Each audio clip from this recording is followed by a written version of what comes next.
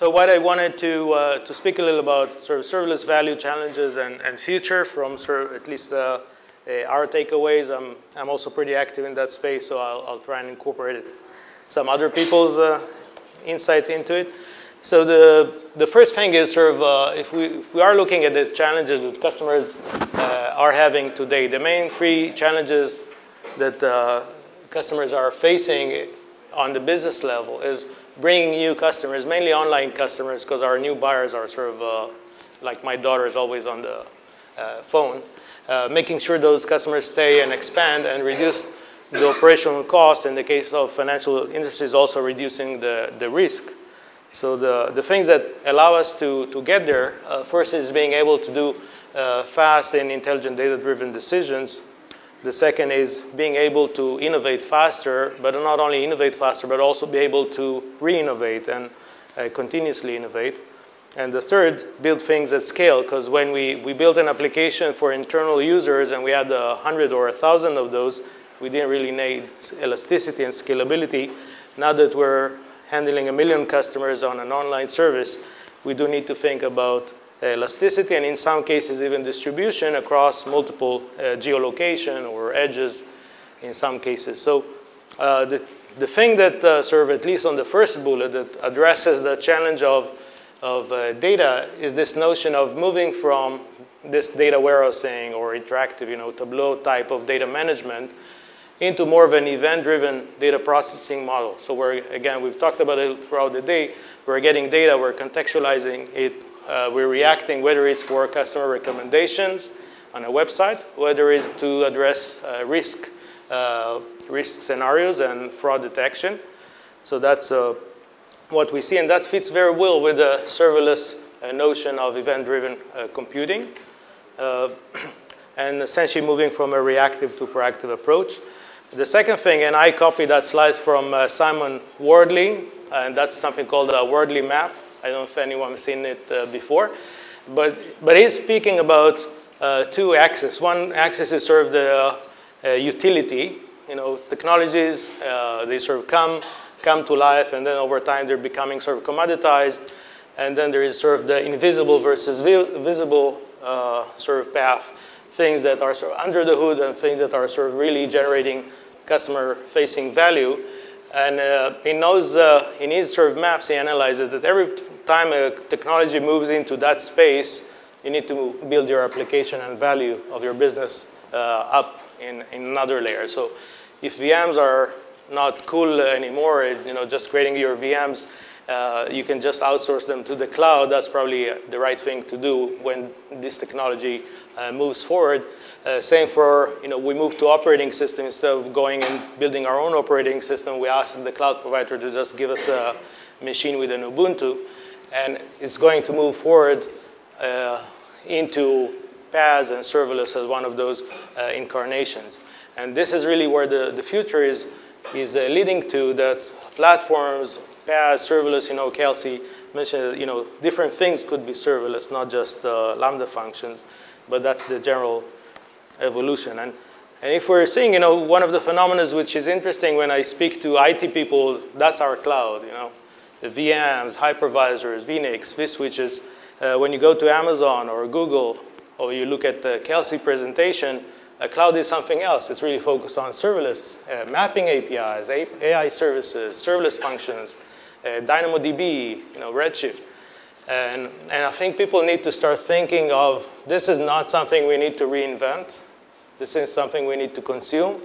And what we need to reinvent is more the business applications or some layers underneath that. And in some cases, we'll find that VMs, because we're moving the abstractions up, are now no longer relevant. There are a bunch of examples of people sort of ditching OpenStack or VMs and moving to bare metal Kubernetes. The other aspect is everyone thinks about the cloud as sort of, everyone needs to go to the cloud, but there are still a huge amount of workloads that have presence in multiple locations, whether it's video cameras in airports or buildings, whether it's sensor data, IoT, automotive. So one of the things that we need to think about, even serving multiple geolocation with your applications around 24 hours and sort of across the globe, that means that you need to also think about distribution. In some cases, also edge computing. So those are the things that we need to think about when we're thinking about our applications, and all sort of leading towards serverless as the direction, as sort of the north. So serverless is also, if you see that, it's the focal point of the cloud providers, because again, that's a way for you to leverage all those APIs that they've been building and all those underlying services they're building throughout the years in a sort of less friction. It's also probably also a way for them to lock you into their platform, but that's sort of a nice side effect. And if you'll see, the things that they're starting to push is not just those Lambda functions. If you see, Andy Jassy is also talking about Aurora, which is a database as a serverless, or also you could see Satya talking a lot about distributed and intelligent edge, which, by the way, we have a joint project with them on that. But now, and everyone here probably could say, we went to Lambda, and I meet a lot of people say, yeah, we tried it, and then we moved back to EC2 because we thought that, yeah, serverless, we don't really need to do much, but what we ended up is more something like that,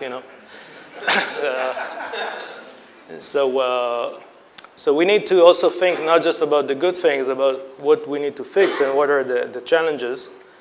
So I'll start with a few challenges. One of the interesting things is that in the cloud-native architecture, my workload is stateless.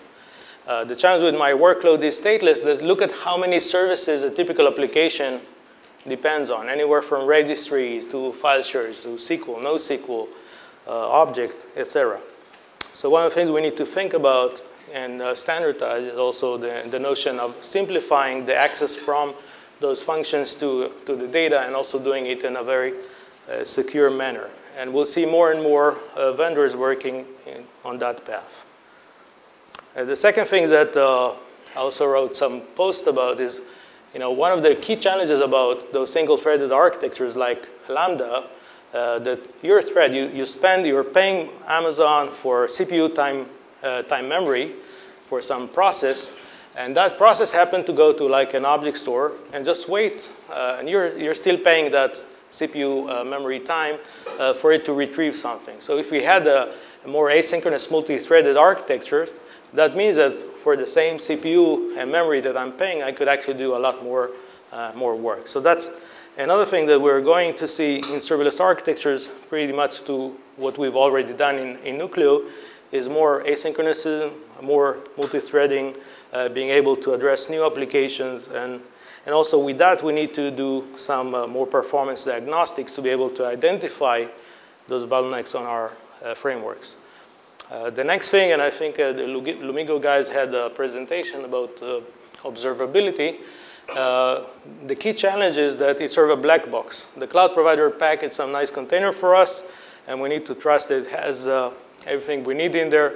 And if there is a bug, we don't really know, because some of the bugs could be in our code, some of the bugs could be with a framework that calls our code. So what we will see, and I think it was pretty cool what Kelsey showed in the tracing for the Google functions, we'll see more introduction of tracing capabilities, counters. Those are things that we're also looking to add to Nucleo, and some standardization around it that will allow third-party vendors of existing tools to plug into those frameworks to essentially provide more instrumentations and performance monitoring.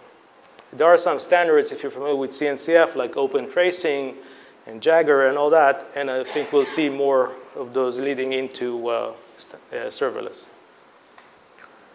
Another thing that was mentioned, I think, a couple of times today was all the event triggering of functions. So the problem is that every vendor supports a certain triggers, and even within the same vendor, the triggers would look pretty different. So one of the efforts that we did as part of this Cloud Native Foundation is standardize something called Cloud Event. We even did a nice demo of all those different frameworks working against two cloud provider services, and all sort of tweeting into some response. So one of the things is also that we're going to see standardization around events, event semantics, and So that's another thing. What we also see more and more, and that's coming from sort of also my discussions with customers, they're even becoming lazy of writing a function, and because essentially many of those functions are very repetitive. A function that reads from Kafka and writes to MongoDB, okay? So essentially I need just two parameters, my MongoDB credentials and my Kafka credentials. So why should I write this function over and over? So over time, what we can see is that we're going to have application markets with templates. That's something that already planned for the next nuclear release, but I assume others will do that as well, is ability to do templating. And within your function spec, essentially specify which parameters need to be modified. And also we'll see more and more vendors that try to build application markets around those functions, so people can just say, you know what, this is a cool sentiment analysis function, I'll just change my parameters. And maybe over time, even people will just start charging for invocation for some IP. Could be a cool thing. Another thing that there is a lot of work on also on the standardization side in CNCF is workflow and pipelines for different serverless frameworks. And one of the things that in CNCF, we've taken one approach. If you looked at what Amazon did with step function, they did a nice move of open sourcing the standard. So we'll see implementation either adopting this or the other, and also expanding it beyond serverless, because part of the thing is that serverless function may call an external service or may be invoked by an external service. So another thing that we see in the industry is focus more and more on workflows. And if you're interested, just search in Google for workflows, CNCF, you'll see some emerging standardization. The next thing that we see is still, you've seen most of the demos, and it's like someone is editing code and pushing it, but more and more we'll see that things are moving into automated workflow. The traditional write code, push to GitHub or a local Git that wakes up Jenkins, runs, deploys on a different cluster, further testing, eventually getting everything productized. So the first thing is getting enablers, like we've done on GitHub integration, but others, I think others have it too. But then we'll see more and more people focus on doing the complete CI/CD workflow with different serverless functions. Now, beyond just thinking of a function, the biggest challenge of distribution and scale is that the same artifact may need to be populated, especially, for example, in IoT applications, to like 1,000 or thousands of locations.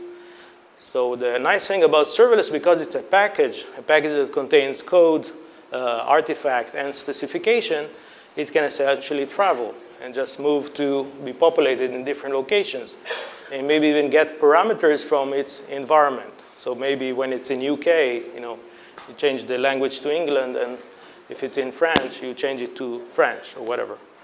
So that's another thing that we're going to see as a trend. We've done some work around it. So my only recommendation, I didn't say everything is rosy, but technology has evolution, and this is another slide I really like from Simon, especially sort of the last two. Many of you are sort of enterprise IT, and it takes time to adopt new technology. So today it still sucks, in some dimensions, but in a year or two it's going to be really dominant. So we need to start adopting that technology, so when it's really ripe for usage, then we can leverage it.